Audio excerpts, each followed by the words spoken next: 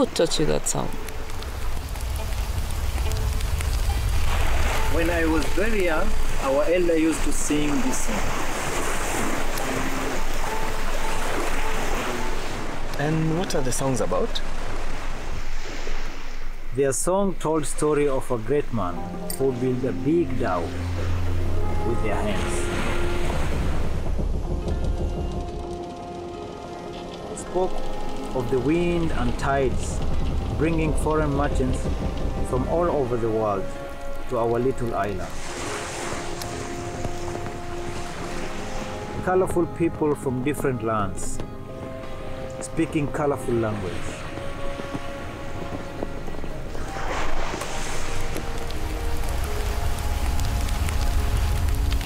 It must have been so different back then.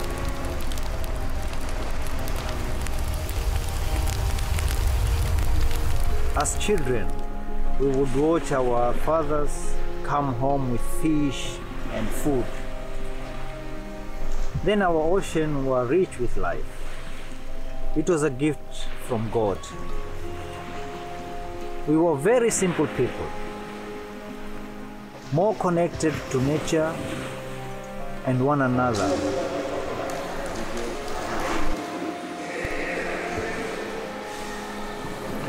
I grew up in a time when the dhow connects people. It was the only way to communicate across the world. But then, there were trains, cars and planes, and more people began to come to our islands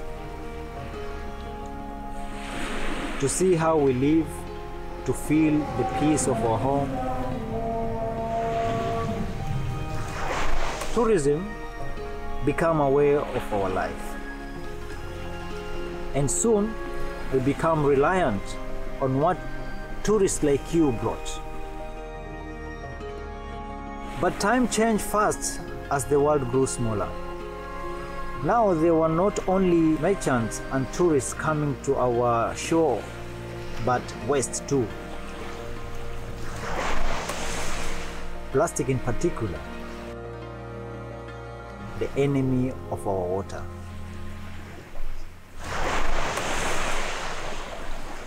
Our beaches filled up with waste. The tide wash in more every day, receiving a lot of trashes from everywhere. We became ignorant of the monster that we were creating together.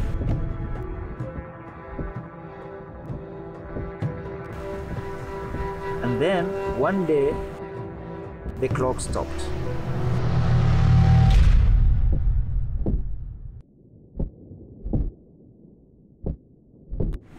The world closed down overnight.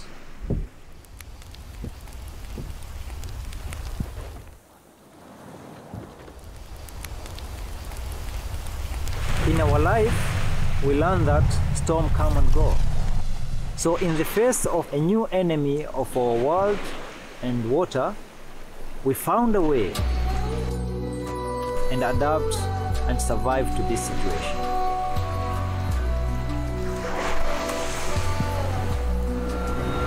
So what did you do? One day I dream of a dhow that will sail through all the ocean of plastic.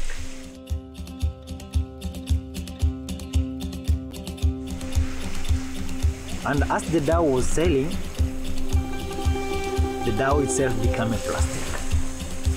I knew what could be done.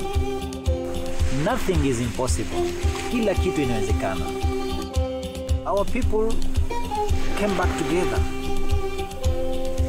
Our artists create ideas to give a plastic second life. It creates jobs for our people. And then the world eyes turned to us again, and they saw how our community used innovation and passion as tool of rebuilding our lives back again. Children organize events. Our fishermen help gathering together in in the ocean and collect plastic. The stories of our innovations spread across the world. Fully recycled plastic and flip-flop board to convert plastic waste into building products. India is among the countries to have vowed to ban single-use plastics by 2022. Other communities around the world found new ways to reuse plastic and clean their environment. Tourists came back and our laughter returned back.